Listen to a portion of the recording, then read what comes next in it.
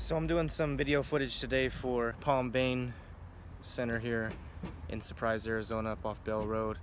I wanted to take a quick second to do a video. I just actually seen a patient right now, and just encourage people that are out there doing video content and stuff to not be so afraid to be themselves, to make sure that they're harnessing their personalities and not trying to go too much off of a script. I love jobs like this because when people do video, they think that it has to be so perfect or so detailed that everybody watching it can learn as much as they possibly can. But in reality, people just want to see who you are. People want to feel what you do and understand how you can help them. This is a great example. You know, this is a guy that's doing video that lives in the medical industry where not a lot of personalized content is used, leveraged, or even produced for patients to see. And it's something that I'm really excited to be a part of. And I'm really excited to help Jimmy here maximize his reach by being himself and just speaking on what he knows. He doesn't have to be too fancy, he just needs to pre-focus. Hope everybody's having a great Monday, and we'll see you for Tuesday Tips tomorrow.